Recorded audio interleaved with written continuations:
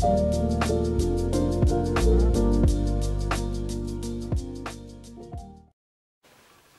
welcome to the channel. This is Jay and I'm here to bring you a review of the LEGO Ideas 123 Sesame Street set.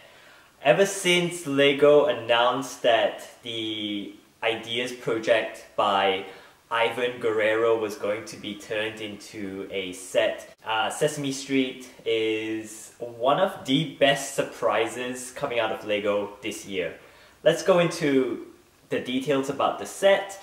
First of all, it comes in at about 1,367 pieces. The set number is 21324, and the official set name is 123 Sesame Street, a play on the address of the building and the location of Sesame Street. It's going to be released on Lego.com and your Lego stores from the 1st of November onwards, and it will retail in the US for $119.99. Of course, the original design and the winning submission came from a builder called Ivan Guerrero, and the Lego set designers that worked on bringing this set to life are Ollie Gregory and Crystal Marie Fontan.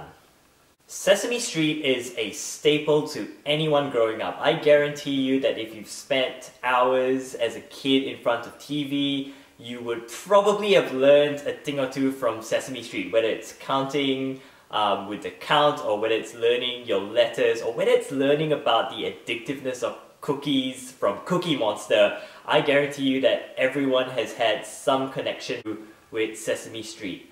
First of all, what was surprising about the build was just how large and substantial it is. It is not a small set, but I think with what you get in the set for $120 US, you actually get it's just packed with value, and as you can see here, it makes a very, very attractive display set. It's big, you can immediately tell what the different buildings are, and even for like younger kids as well, there's just so many things that you can do and so many different scenes you can set up that call back to the iconic television series.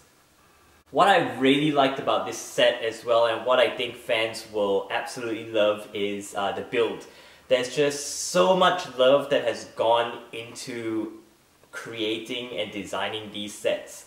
I'm just impressed by how much the designers managed to pack in. I know you only get 6 main characters. You get Elmo, Bert, Ernie, Cookie Monster, Big Bird, and of course everyone's beloved Oscar the Grouch. But they've managed to squeeze in so many different Easter eggs.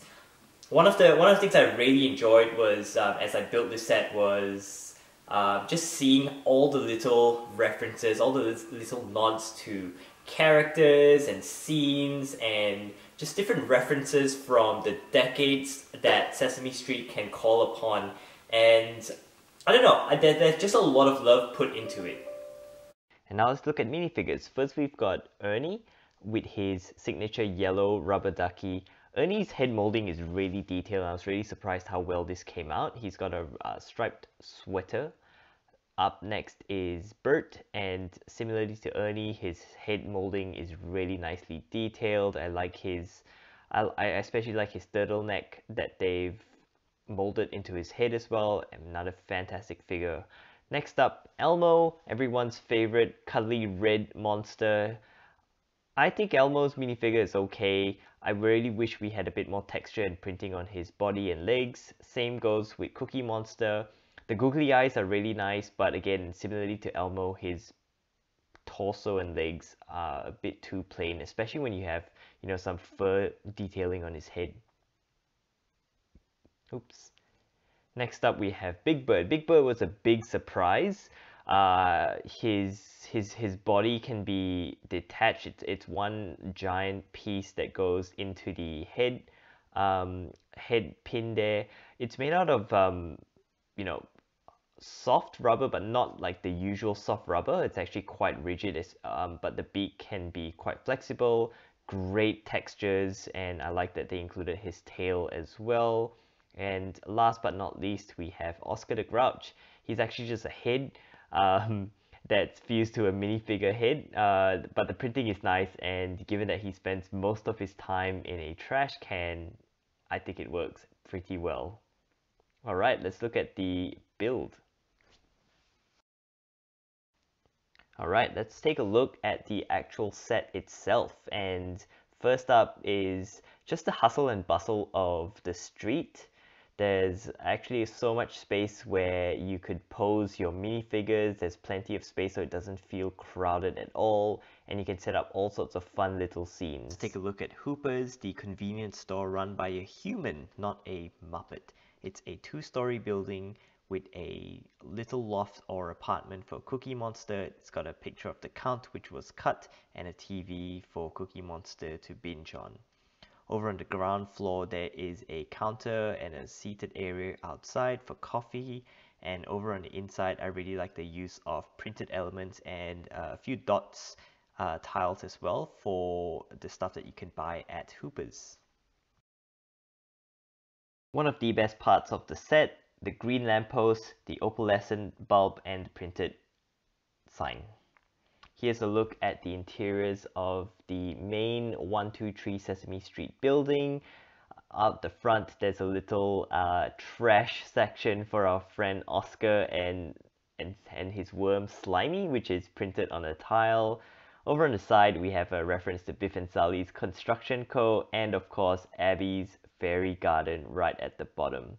On the other end, we have Big Bird's Nest with a hand-drawn portrait of Mr. Hooper and Snuffy.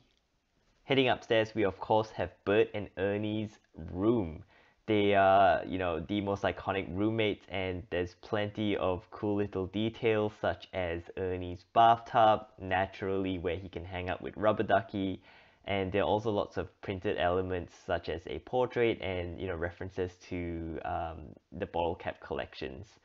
On the ground floor, we have a section for Elmo's room where again we have more stickered elements for Muppets that missed out.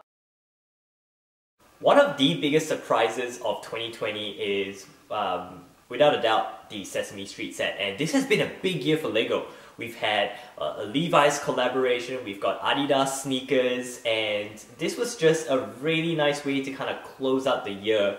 There's just so much I love about this set, and you can really tell, from the design that the designers and the original Project Submission, Ivan as well, they've put in a lot of love and care into designing this set, and I guess really celebrating the heritage and what people love about Sesame Street, the colorful characters, the locales, and all the things you might have seen watching on the TV as a kid, or maybe if you're an adult with young kids. This is a really great set to rekindle some of that love for Sesame Street, and also to play with your kids as well if you've got toddlers that are at the right age for Sesame Street.